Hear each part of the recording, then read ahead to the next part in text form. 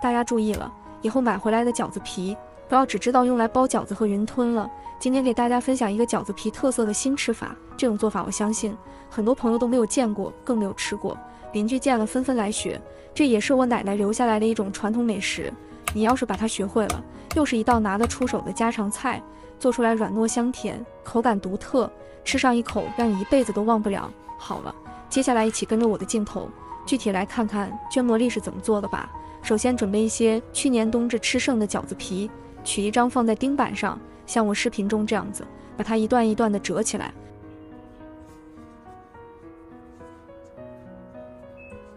然后再把它整理好，慢慢的力度不要太大，用我勤劳的双手轻轻的把它拉长，长度大概在20公分左右。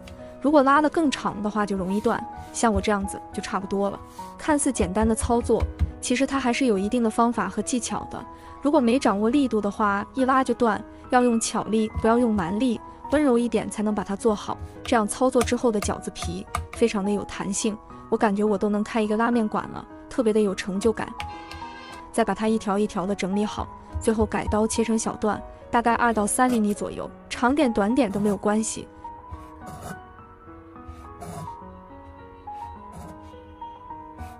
切好之后，先装入碗中备用。接下来再准备一个刚从树上摘下来的红萝卜，这个红萝卜就长得有点特色，还有一根手指头，不知道被哪个小可爱带走了。而且最好选择这种表面带泥土的，这种红萝卜就比较新鲜，不要买那种表面光滑好看的，那种有可能是被硫磺熏制过的，吃着对身体不好。趁你们睡觉的时候把泥土洗干净了，然后再用刮皮器划去外皮。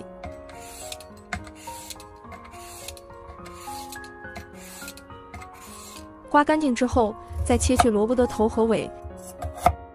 先改刀切成厚厚的薄片子，尽量稍微切得薄一些，这样更加的方便容易熟。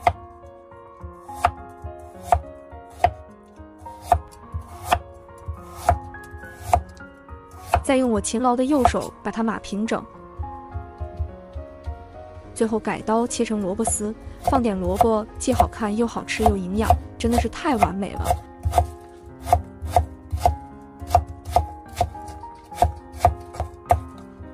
全部切好之后，装入碗中备用。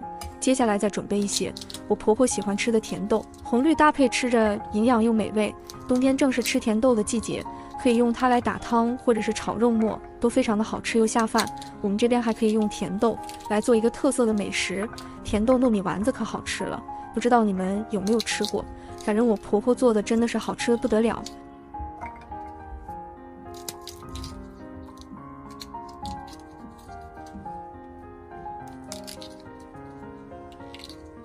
准备这样一小碗就差不多了，然后先放一旁备用。接下来再准备一些我老公喜欢吃的蘑菇，先去掉根部上面的一些小须须。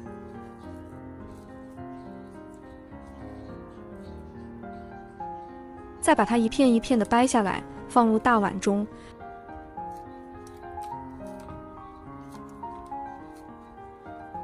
然后再往里面加入适量的淘米水。最后再下手把蘑菇清洗干净，淘米水可是个营养的好东西，可以用它来浇花洗、浸泡蔬菜，都是非常不错的。我家的淘米水从来都没有浪费过。时间允许的话，可以让它浸泡10分钟之后再去清洗，这样能清洗得更加干净。洗好之后控水捞出，然后重新加入适量的清水，把它做淘洗2遍。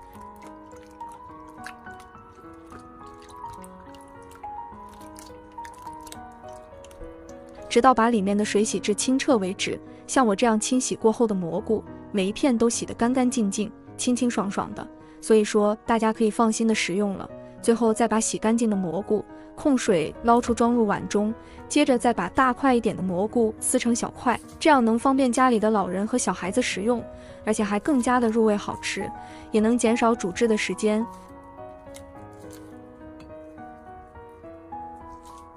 全部处理好之后，先放一旁备用。下面再准备一个红彤彤的西红柿，先改刀把它切成片。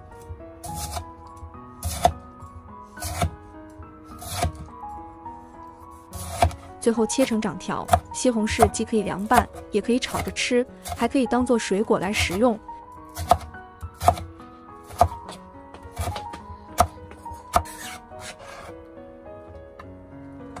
接着再准备几个大蒜子，把它切成蒜片，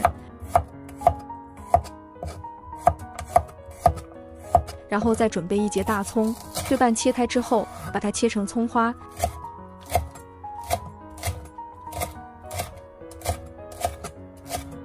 切好之后，和蒜片一起装入碗中备用。接下来再准备一个鸡蛋和一个鸭蛋，鸡蛋和鸭蛋一起吃，营养才更加的丰富。我奶奶说这也叫做鸳鸯蛋。再把它打入碗中，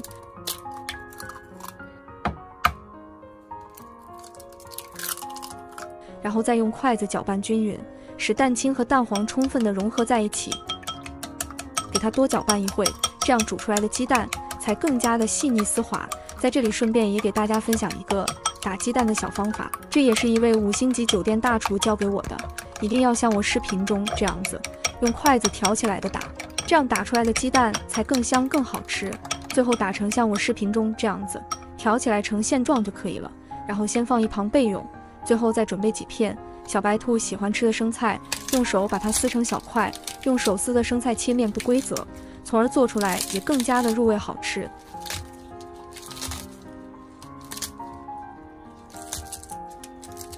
全部处理好之后，把它装入碗中备用。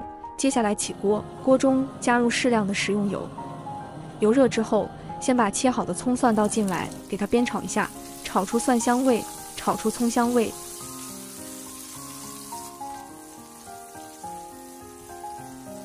煸香之后，再把切好的西红柿倒进来，继续给它煸炒，把西红柿炒软炒熟。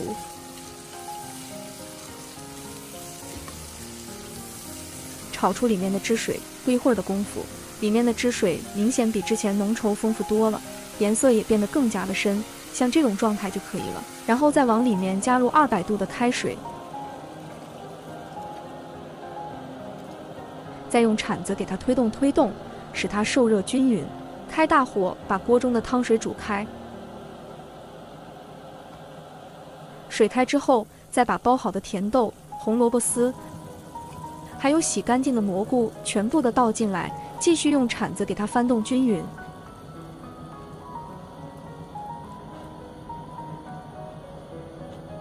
接着再简单的调个味，往里面加入1勺食用盐，1大勺生抽提鲜，开大火把里面的食材充分的煮熟，煮出里面所有的营养成分。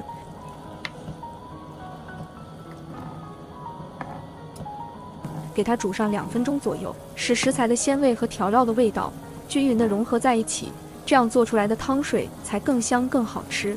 2分钟之后，再把准备好的饺子皮一点一点的放进来，千万不要全部的倒进来了，要不然饺子皮容易成坨，而且还不容易熟。饺子皮全部下锅之后，再用铲子轻轻的给它推动，使它受热均匀，而且还能防止饺子皮黏在一起。继续开大火，把锅中的水煮开，把饺子皮煮熟，使它吸收食材的鲜味和调料的味道。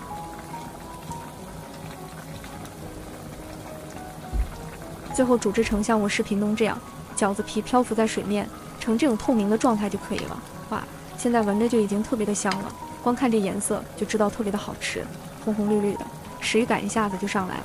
接着再把鸡蛋液慢慢的呈线状转圈式的倒进来，这样做出来的鸡蛋花才更加的漂亮。